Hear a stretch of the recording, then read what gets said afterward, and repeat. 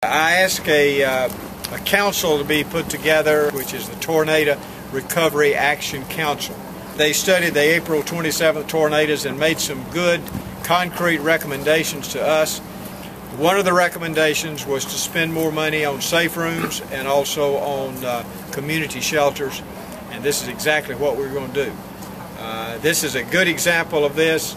It's made for approximately 50 people. They had around 150 people in there the other morning, and you can see the result and how lives could be saved by having these all over the state. We've done the same thing at Phil Campbell.